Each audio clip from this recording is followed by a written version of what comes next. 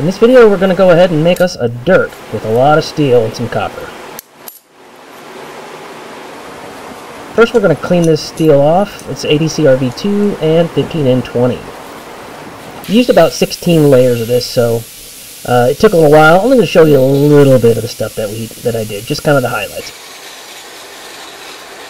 Clean it up in some acetone.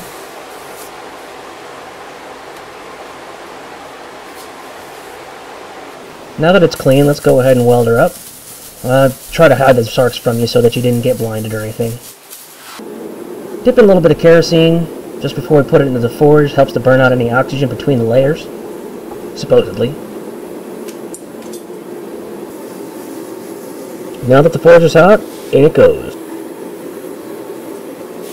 Get her up to temperature. We're going to go ahead and set those welds with the press. You can see just a little bit of that steam coming off of that. It's not actually steam, by the way.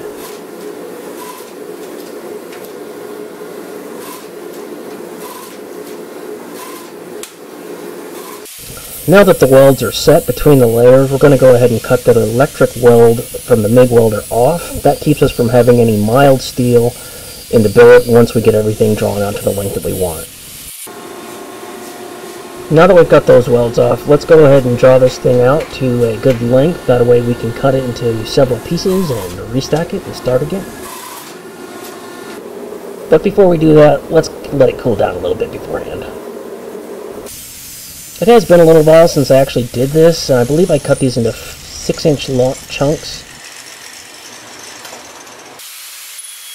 Clean off all that, scale the hard stuff before we actually end up cleaning both sides. I only do this for the pieces that are actually in the center. The outside layers I don't bother with because they're just going to get reheated and then forged again anyway, so it makes no difference. Just going to restack them after we clean those pieces up for welding again.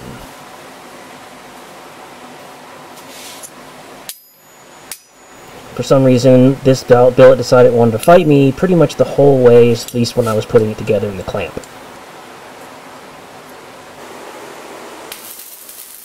More welding, just to put the billet back together. Again, these are temporary and will get cut off later.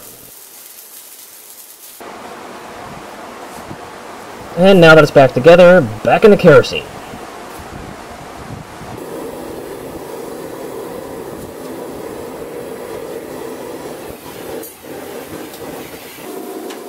Now, because we've actually cut these down a little bit smaller, I think the original pieces were 8 inches and these are 6, so it looks a little smaller, but the layer count does go up significantly. One of the biggest challenges I have while I'm using this press is a lot of the flux and other stuff that's in the actual forge, slag and whatnot, tends to stick to it. So I end up having to spend a lot of time cleaning each go-around off all the heavy scale and excess that usually sticks to it. What I didn't show you was the cutting over those welds off before I did that, but you've seen that. So now we're going to let it cool off, and we're going to go ahead and do something different. We're going to cut some grooves in it so that it looks like a ladder. This is traditionally known as ladder and pattern Damascus. Basically, it takes a lot of time. We cut these little grooves as close as we can together, and it really does make a nice contrast to the overall end piece that you're making. Here you can see those cuts that we just made, and what I'm doing is I'm trying to get them kind of smashed back out with the press and make them look a little bit more even. And then that's the end result of the whole thing, where you can't really tell where the grind marks were in, but we're just cutting that scale off and cleaning the steel up. Now that it's all cleaned up, we're going to go ahead and cut the copper up into pieces that will fit right here. I'm not sure this was the safest way to do that. Here's the core. It's currently 1/4 inch thick by 2 inches wide. It needs to come down a little bit. So I flattened it out with the press, and now I'm just cleaning it off. So again, here's the core still. And I tried to get this as close to the actual length, or closer to the actual length. Clean it off with some acetone and get it prepped for welding again. We're going to go ahead and weld this thing up. A little bit different though, we have to go all the way around the outside.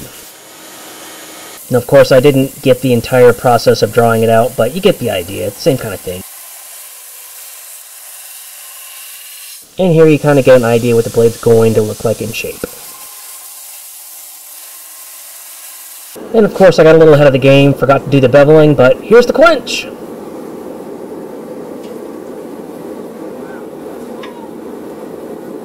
Now right as this comes out, you can see that copper kind of stand out against everything else. See, right there. Now that it's all heat treated, I cleaned off some of the excess scale from the outside, and I brought the knife inside and set it to 400 degrees on the inside oven, and don't tell my wife I used the inside oven. To save you the pain of watching me do a lot of hand sanding, I skipped that part, went all the way to 2000 grit, and then went straight to the etch. What I have here is just glass cleaner, and that ammonia will neutralize the acid I used to etch the blade. This is the final go around with sandpaper to get all the high points off, and you can really see that copper start to come through with the actual Damascus on the outside. Okay, don't stress out, this is not the knife. Actually, I'm making the guard. So, use a piece that I had extra from the original billet, and some additional copper just to make the bolster look, just kind of stand out a bit. I found a little trick that actually helps out quite a bit with sanding things flat, and I just take a little bit of tape and stick it to my hand, and then off we go to the sanding. I will say that I only flattened one side, and then what I wanted to do is add some texturing once I got that top piece of copper fitted to the actual blade itself. I'm using ironwood in my lathe here to actually hog out a lot of the material that's not going to be needed, and you'll see here a while when we get to the actual handle itself. Here I'm doing just a little bit more shaping of that center bolster piece.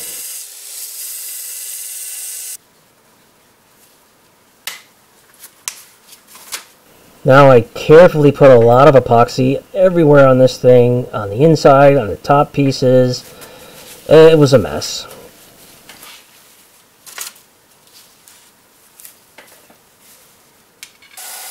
Now that the epoxy is cured, we're going to go ahead and start shaping the bolster and the last bit of the handle itself, because it's kind of square right now.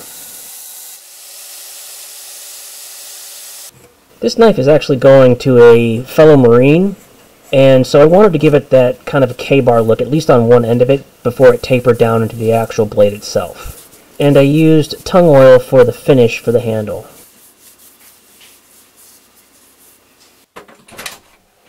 Tung oil tends to take quite a bit of time and a little bit of heat to actually cure itself, and so here I am with a little space here in a small closet, and make sure you have a fire extinguisher on hand if you decide you want to do this.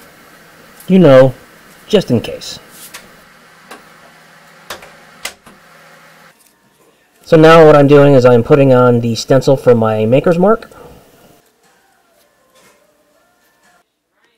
And I use a little electric etching machine. Got it on Amazon. It's not super expensive, and the results actually are pretty good, I think.